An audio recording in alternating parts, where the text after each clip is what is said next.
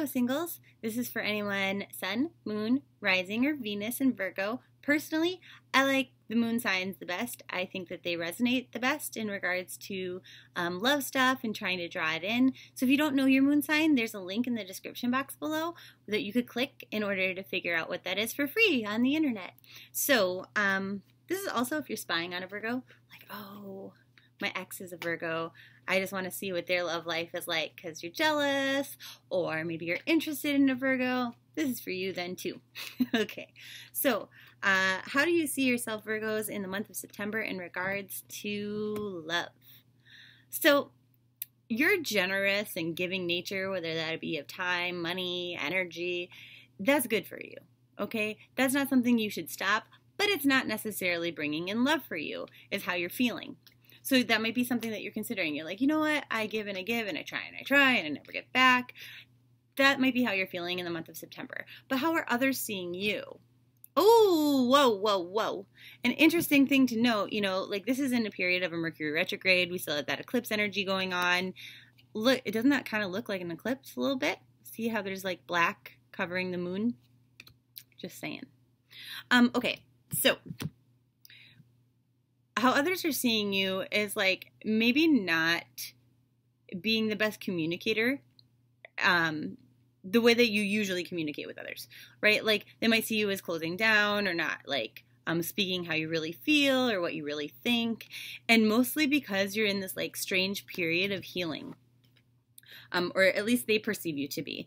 And but that's okay. Like they're trying to give you your space, which maybe makes you feel like people aren't into me. Like, I'm not getting love. No, it's just that they perceive that you need some space for your highest good, like, because you're going through some stuff, right?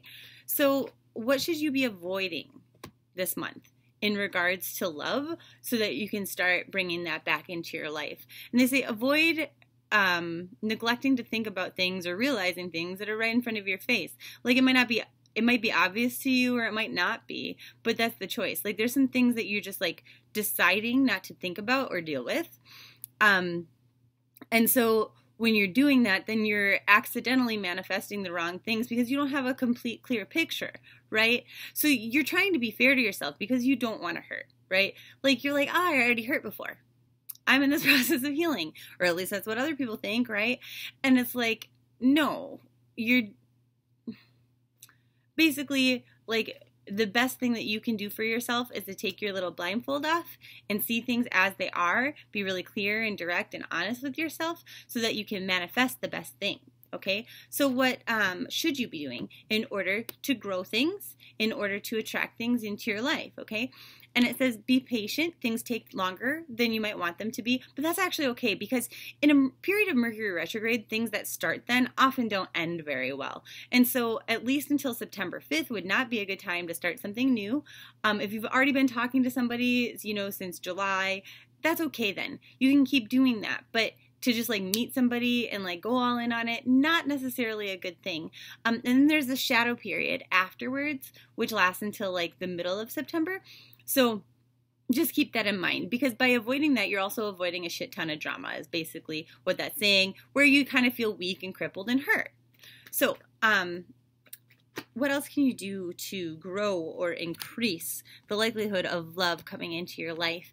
And they say by not giving love right now to the wrong people, by being wise with your love, like mentally wise, but intuitively wise too, making prayers about it, that would definitely help you. What is working for you? This is an interesting spread here.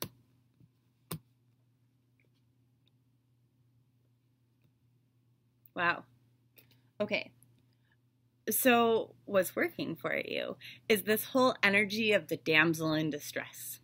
Okay? So even though you might be suffering a little bit, you might be feeling a little bit sad or maybe feeling nothing at all, some apathy or something, that's actually okay because somebody wants to rescue you.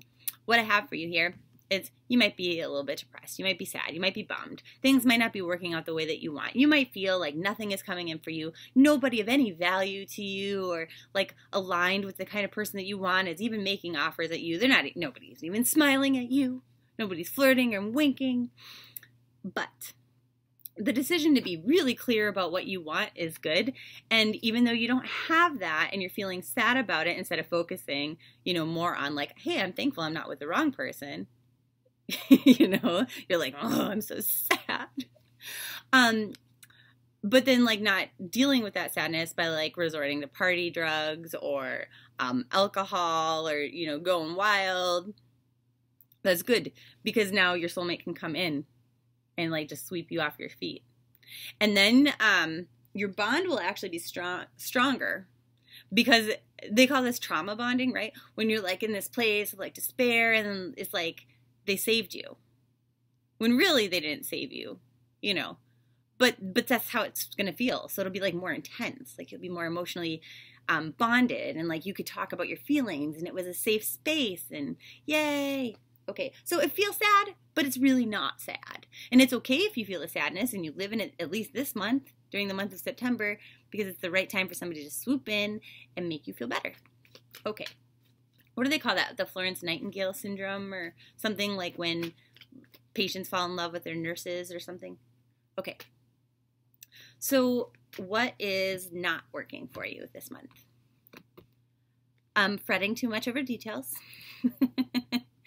And the fact that this period of time is going to come to a close. So if you continue to feel sad,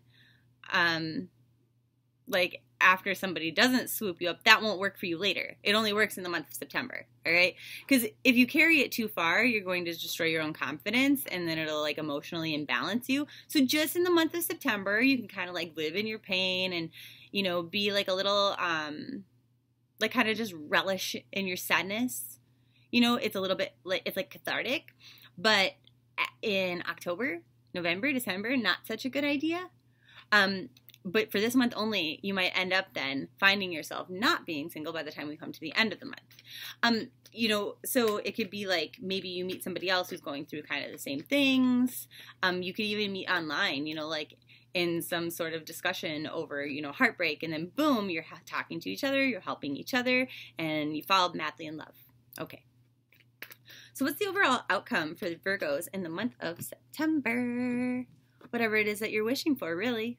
So make sure that you're having positive wishes and thoughts, making affirmations for those, but you can also feel your pain, okay? Kind of keeping your mouth shut, knowing when to do that. That's key this month.